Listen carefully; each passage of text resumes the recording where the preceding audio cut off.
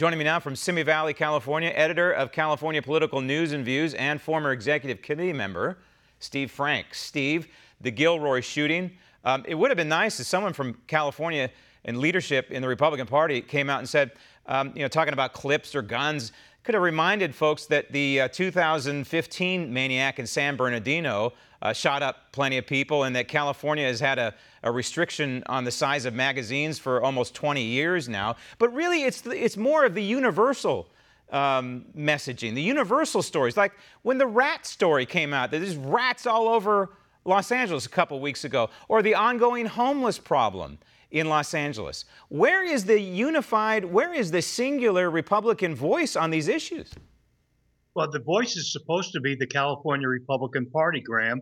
Unfortunately, the state party has said nothing about rats, has said nothing about the shootings, has done nothing about protecting the Second Amendment or standing up for the rights of people to speak out and to protect themselves with their Second Amendment rights. Our party has been silent, therefore they don't exist. There's a lack of conservative leadership within the Republican Party, but you are trying to change the dynamic. You're at the vanguard of a voter registration program in California that is greatly needed. I don't know if a lot of Americans know the voter registration makeup in California right now is 43% Democrat, 23% Republican, but 28% no party preference or decline to state. And these are people that you can target along with new voters.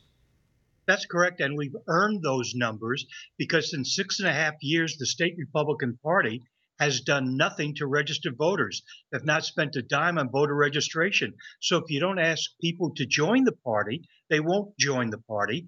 And so only volunteers are out there in the state party, which is responsible for getting our registration numbers up, has done nothing, and they continue to do nothing, even though they understand that without good numbers, you don't get good quality candidates in a lot of districts. Why run in a district with 15% Republican registration if you're a great candidate, knowing the Republican Party isn't there for you? Now, you're a political operative. You've been doing so since Nixon.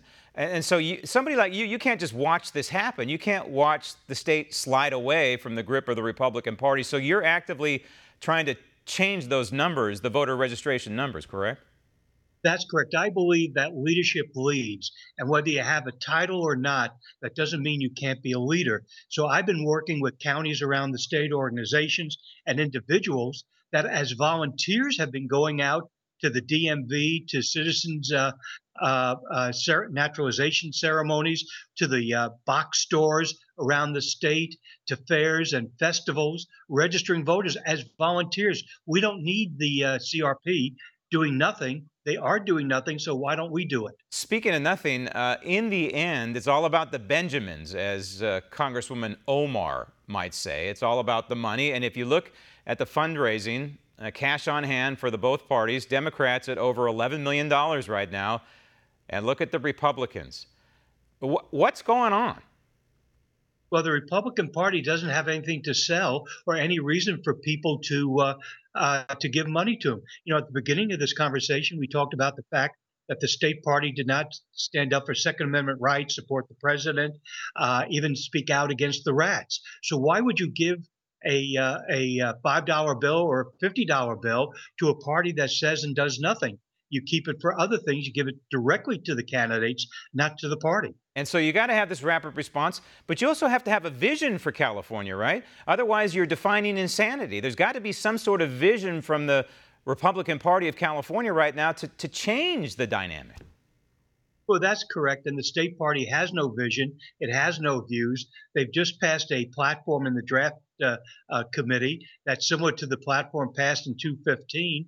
Unfortunately, they're not going to be promoting it. They're not going to be discussing the fact that finally the state party is opposed to Proposition 14, the top two, that we believe that marriage is between a man and a woman, and that we oppose the sanctuary state, which is part of the problem of the violence in our communities around this state, that we have too many illegal aliens running loose, protected by the police, thanks to the state. Got to have a vision, and you've got to have a way to articulate it and in a reasonable way to implement it. And those components appear to be missing overall in the Republican Party in California. Steve, thanks.